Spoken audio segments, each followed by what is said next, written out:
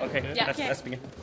Chinese cell phone maker Huawei has launched a new device in Paris, part of its campaign to win over Western Europe. We always want to try and find a fashion city, and Paris is definitely the fashion city. I think Europe is always our key region, and France, as such big city, a big country, I think is always our key country. This new handset will compete with the latest iPhone from Apple and Galaxy from Samsung. The Ascend P7 is slimmer than its rivals with an 8-megapixel front camera to keep those selfies bright and colourful.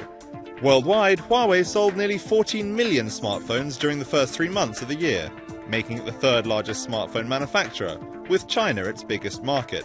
US sales, meanwhile, are non-existent after officials accused the company of spying against American interests. But in Europe, Huawei plans not only to sell handsets, but also to hire local talent. From many years, we think Europe should be the center. Everybody is watching Europe. So they are the pioneer of the whole telecommunication technology. Huawei is hoping customers in France and the rest of Europe will soon start lining up and then falling over themselves for these new handsets. Philip Marks for Bloomberg.